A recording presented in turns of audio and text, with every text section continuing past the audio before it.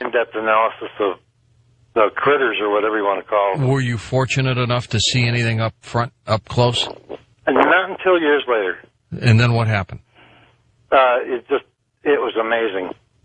Absolutely amazing. They were, taking things apart and putting things back together, and the stuff they discovered and still haven't let out with, it's mind-boggling. It's almost, you really can't believe it when you first see it. It takes an awful lot of time to absorb. I was going to say, was it difficult to comprehend the fact that, that we were being visited? I mean, that's got to be kind of eerie.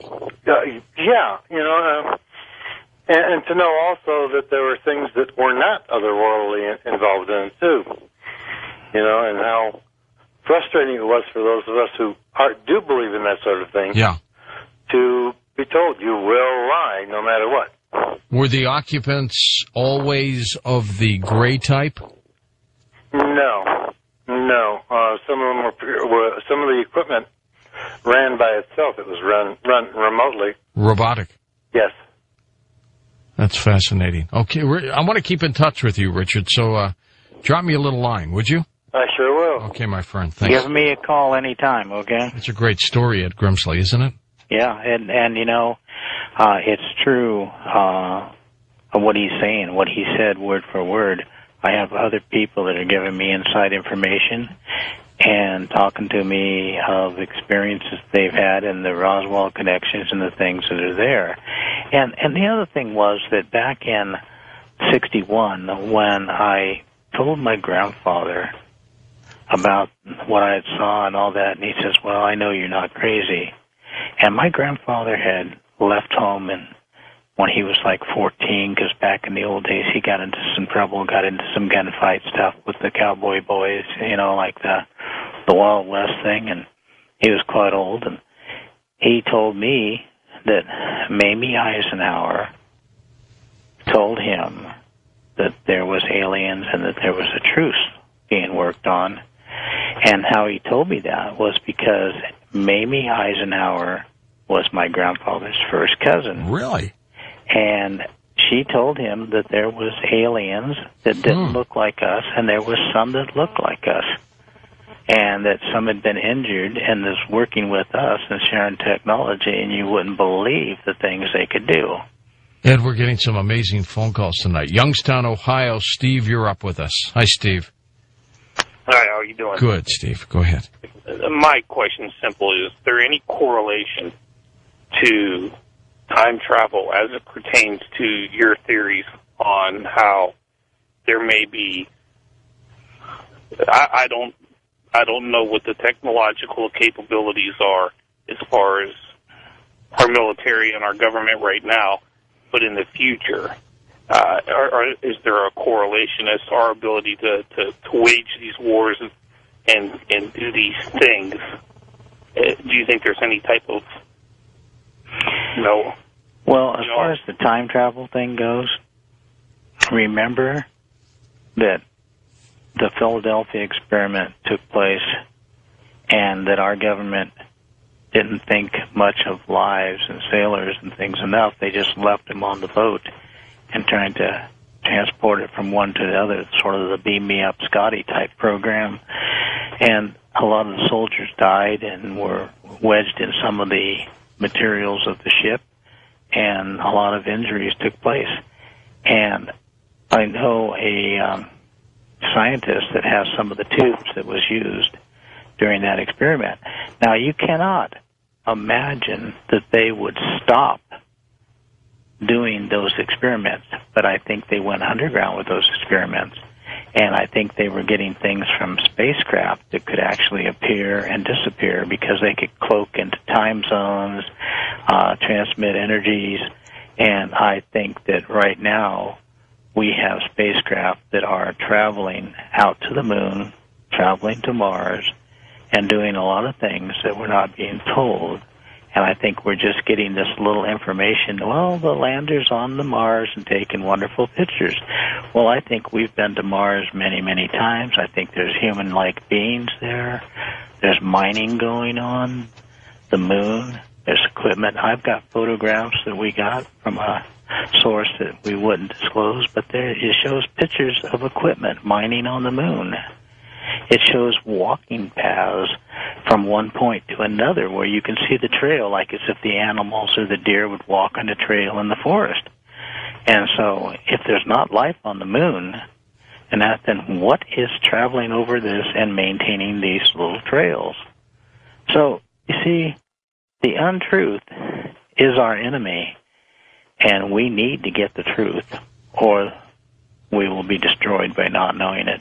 Take another caller or two. Let's go to Vancouver, Canada on the international line. Jay, you're... Hi. Got it. Go ahead. Hi. Uh-huh. Fascinating stuff, eh? It really is. Beautiful. It all starts to make sense when you put all the little pieces together and you look at the big picture, kind of. Sorry, I just ran up the stairs, so I'm a little bit out of breath. Ed, what are the chances that I'm seeing this stuff all the time without goggles or glasses? Well, it depends. If you're sober and you're seeing it, or you're not. Now, I think it's real, and I've seen it when I didn't have glasses, and I'm not a drinking man, and I can see things without the glasses, but it's because I'm knowing what to look for. And once you start using the glasses a lot, your eyes become available to pick up more in the night than you could before. And this is something that the other people have experienced, and it's totally amazing the things that you can see without your glasses. But, you have to tune in to things. You can't not pay attention. There's a way to just relax yourself, to open your mind and let the energy come in, and you'll get more knowledge than you would ever. You can't just close your eyes, look at the ground, look up, look around, and all that. You have to open your mind to what is around you.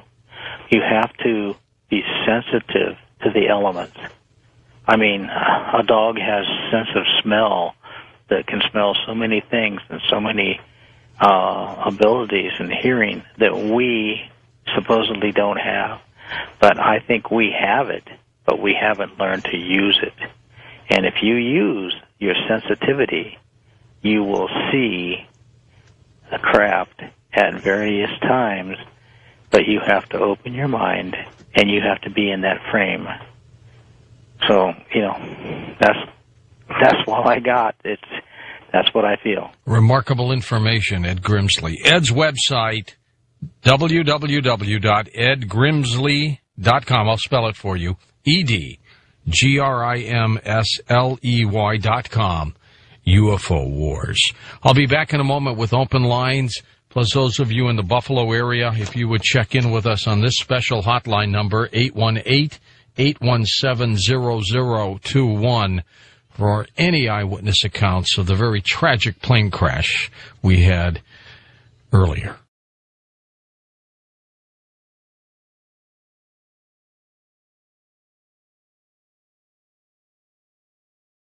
And we'll be back in a moment. We'll have open lines for you this hour on Coast to Coast AM.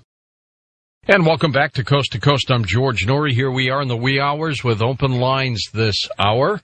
Let's go to our first-time caller line, Joplin, Missouri. Benton, welcome to the program, Benton. Hi. Good evening. Yes. Yes. Couple of things.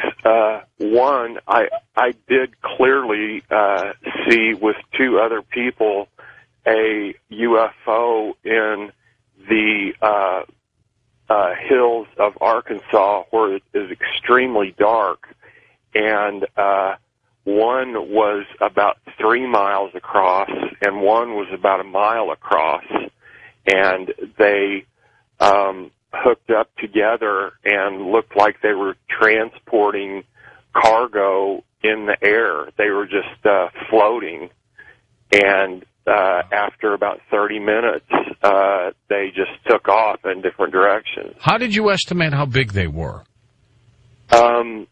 We were in a mountain range, and we just estimated it from the